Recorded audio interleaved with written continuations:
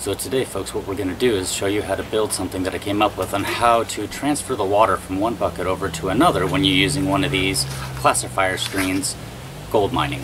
What typically happens when you're using these classifier screens is this, is that you fill your bucket full of water, which right now water's kind of one of those valuable resources out in the desert, so I have to pack it in, and I don't like seeing all the water coming out of my bucket spilling over the edge. So what happens is you fill it full of dirt, you start moving it back and forth, the water coming up through the bottom of it washes your gravel, the gravels fall through the screen and into the bucket. Obviously there's displacement taking place. That displacement pushes the water up and over the top of the rim of the bucket and out onto the ground, and like I said, water's kind of at a shortage here, so I wanted to find a way to transfer that water from this bucket that I'm classifying into the next bucket that I'm going to use. So I'll show you really quickly the idea I came up with and how to build it. First of all, what you're going to want to do is take a bucket just like the one you see here in front of me, and I've already done some of the measurements and gone down about 3.5 inches from the bottom rim right here, made a line all the way around the bucket, and then cut it. So you can see here, I've got that bucket already cut. There's the bottom half. We're going to toss that away. All we want is this upper half of the bucket. I've also removed the bucket handles. There were some holes here. I pulled the bucket handle out of there. It's just flopping all over the place. Later on you can put it back in there.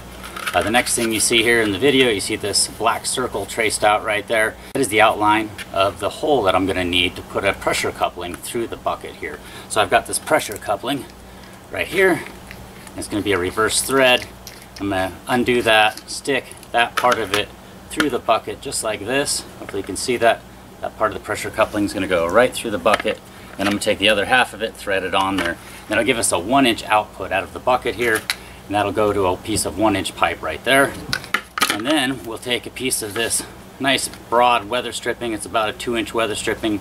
It's got a really neat angle to it. Hopefully I can hold it up there and show you some of the angle to it. We're going to use the bigger flare to the angle up over the rim of the bucket, and what we're going to do is we're going to put that all the way around that section of the bucket there that we've cut out. What that'll do is create a nice seal once it's glued on there between it and the bucket you're setting it down into. That way none of the water, when you push it down in there, comes out between the two buckets and just spills out and defeats the purpose of this. So what I'll have to do is glue that on, get it into place. That'll once again make a nice seal, and then we can use the sifter screen from there. So let me go ahead, drill some of the holes, finish gluing this piece together. We'll show you what it looks like, then I'll bring it out in the field and test it out. Today's project was so easy that I built two of them, two different sizes so we could test it out. One of them here's got a 1/2-inch output in the background right there, and this one in the foreground is a 1-inch output. This one here I built, and it's got a much shallower screen base. It doesn't sit quite as far down into the bucket here from the rim down, so I was able to put the much smaller pipe and get the bucket rim lower down in towards the bucket here, so there's a little bit less water needed on this one. But it also doesn't push the water out quite as nice because it's only a 1/2-inch output. This one over here, as you can see, I traded over and did a 1-inch output on that. This gave us the ability to go down quite a bit further as well for these deeper screens. Those go down about 2 inches into the bucket. The other one goes down about 1 inch.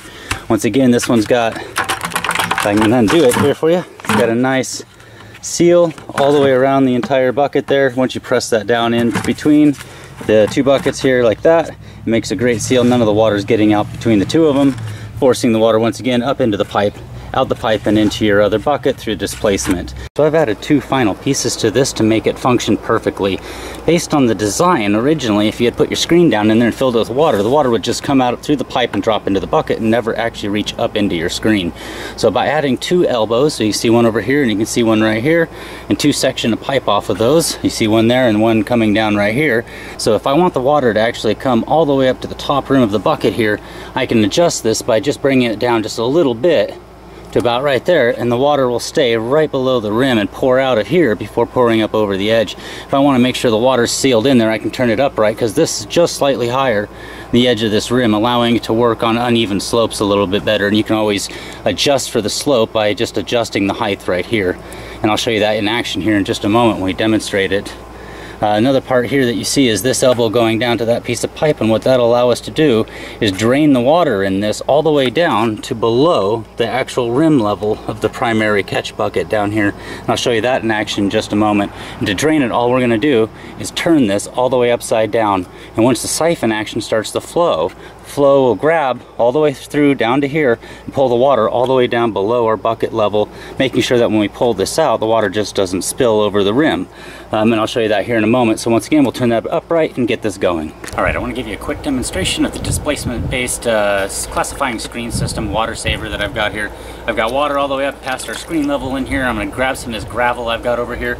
We can add it into the bucket, and as the displacement from the gravel falling through the screen happens, you're going to watch the water come out this side, and I'm going to also show you how we can drain that bucket down all the way below the height of our primary catch bucket. So here we go. Let's grab some gravel and give it to the system here.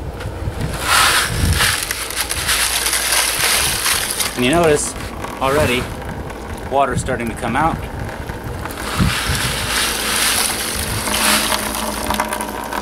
Some of that gravel is making its way right through the screen there. You can see already the water starting to come out of the bucket through our displacement. I give that a little bit of a turn. You should be able to see quite a bit more start coming out of there.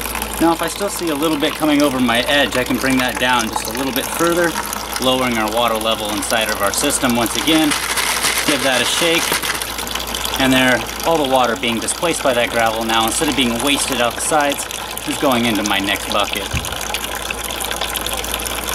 So once again here, let's get a little more gravel. And there you go, continually running out. So one of the neat things about this is once you're done, you're ready to pull this up out of your bucket, you're ready to transfer over and set it into your next bucket. What you do is go ahead and pull out your screen, get rid of any of the sands in there, and then turn this pipe right here completely upside down, and through siphon action it'll drain this bucket well down below the height of our primary catch bucket. So here we go. And then now that's turned all the way down, we just give that a moment and it's going to drain our bucket down well below the height we need, so none of that extra water that's up higher than our primary catch bucket's lip is being wasted once I remove this. See the nice flow of water coming out of there?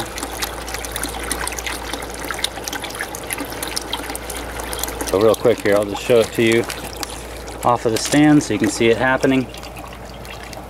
There's the water level inside of that tank. Draining into that bucket there. And there was the gurgle. So that's where our siphon would stop. And now you can see just how much of that water drained out of our upper rim here, and that way none of it will be wasted when I remove that from our lower catch bucket. Until next time, I hope you enjoyed. This is Mr. Teslonian.